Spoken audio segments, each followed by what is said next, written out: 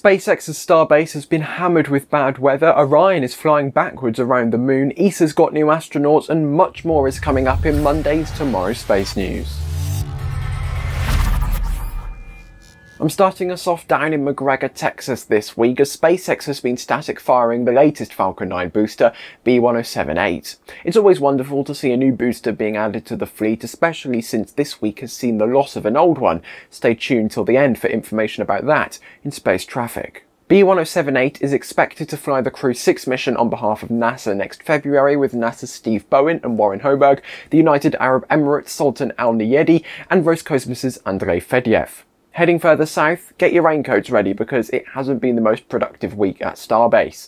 The entire facility has been engulfed in stormy weather for pretty much the entire week, which naturally slowed the ability to work on the vehicles or the ground support equipment. There was activity inside High Bay 1 with Ship 25, however, as it was moved back to the left and then back to the right. Vacuum Raptor installation shenanigans. And finally, the storms cleared up, but then the fog rolled in. SpaceX could return to working on Starship, but we couldn't see it. When the fog cleared, we could see a temporary tent being dismantled by the orbital launch mount. This was put into place so teams could work on repairing concrete following Booster 7's static fire. And I'm afraid that very small snippet of information is pretty much all there is to report in the world of SpaceX this week. NASA's Artemis I mission is remaining successful with no major blips found as of yet, at least on the rocket side, more on that later. On Friday, the Orion capsule and the European service module entered the planned distant retrograde orbit around the moon following a 1 minute and 28-second burn. On the day of this episode's release, Orion will surpass 430,000 kilometers from Earth, smashing the 400,171 kilometer crew-capable spacecraft record set by Apollo 13, which Orion actually surpassed on Saturday. The imagery NASA is continuing to provide is still absolutely jaw-dropping, and it isn't just on-orbit images that are being released to the public. NASA has released this video from the launch of Artemis I, viewing down the rocket. The shockwave at launch can be seen very clearly, and following the roll program, it becomes extremely apparent why beach access was not and will not be available for LC-39B, with the cloud nearly covering the sea. Somewhere else you definitely won't want to be during an SLS launch is the mobile launcher, and especially the lift. The force of the launch of Artemis I ripped off the lift doors and produced a lot of damage in general around the launch site. According to these images taken just hours after the launch, there were pieces of metal lying around, a lot of scorching to the mobile launcher and grass around the flame trench.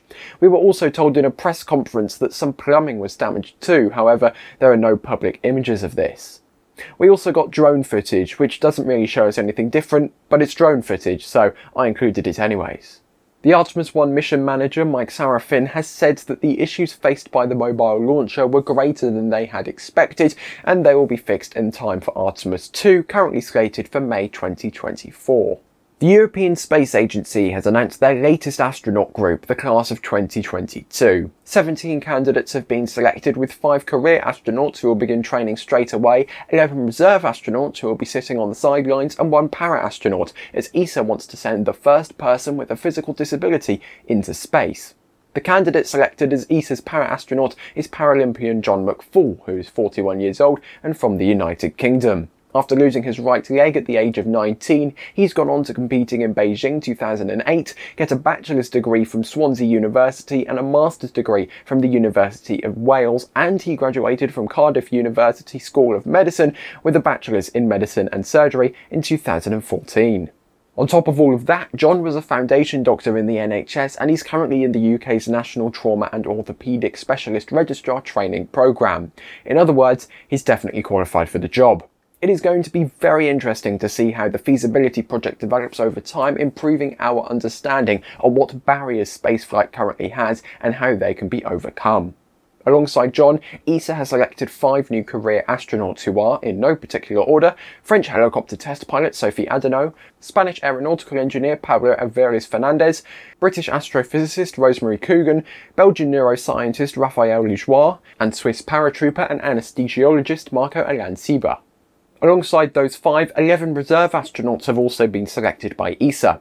These people will not be permanent ESA staff, however they could be selected for specific projects, whatever that means.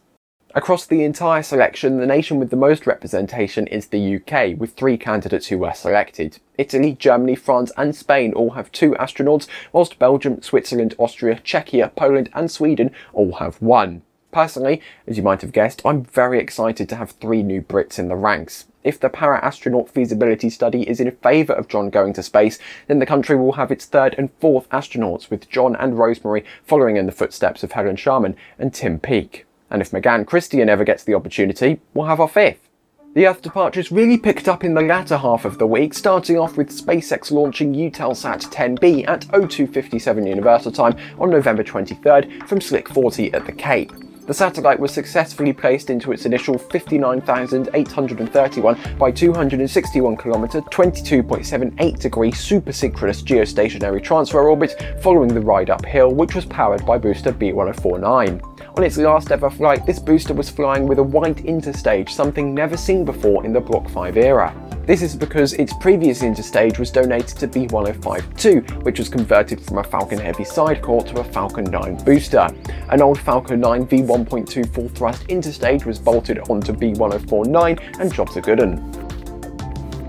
On Saturday the 26th at 06:26 UTC, the ISRO were launching this PSLV XL rocket from Launch Pad 1 at the Satish Dhawan Space Centre in India. On board were many payloads, EOS 6, Bhutansat, Anand, Thibault 1 and 2, as well as Astrocast 1, 2, 3 and 4. These were all placed into a sun-synchronous orbit. Back to Florida we go, with the launch of CRS-26 at 19:20 and 43 seconds Universal, also on Saturday.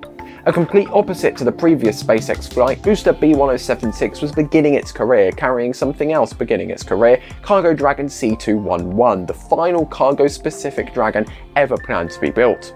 After sending the capsule on its way to the International Space Station, the booster returned to Earth, landing on the drone ship just to read the instructions. Just before Dragon C211 docked to the International Space Station, China snuck in a launch of the Long March 2D at 12:23 UTC on the 27th of November, carrying 3 Yaogan 30 Group 3 military reconnaissance satellites from Launch Complex 3 at the Xichang Satellite Launch Center. The CRS-26 Cargo Dragon then docked to the Harmony Zenith port at 12:39 UTC. A couple hours later, the crew aboard the orbiting laboratory were able to access the supplies and science experiments. Departing Earth over the next 7 days, GLONASS M61 on a Soyuz, 3 Taikonauts will be heading to the Tiangong Space Station aboard Shenzhou 15 on Tuesday. SpaceX will then be launching Hakuto-R Mission 1 and Lunar Flashlight on Wednesday from the Cape. Nitron 2 on a Soyuz 2.1A from Kazakh will also be flying on Wednesday. There's another Starlink flight, Group 2-4 from Vandenberg, but that doesn't have a date yet, and currently slated for net December 3rd. Zuki 2 will be flying for the first time from China, making it, if successful, the first methane-powered rocket into orbit. A big thank you to all the citizens of tomorrow who contribute financially to the channel once a month. For exclusive perks you can't access any other way, such as the Escape Velocity Discord channel and the members live show hangouts, head to join.tmro.tv or hit the join button below. There's more to come over the next week, so don't go anywhere. On Wednesday, Dr. Tamitha Skov will be back with a space weather update. On Friday, there should be a live show, and after that, I may or may not be back with more space news on Monday. You'll find out if there is, if it's released or not.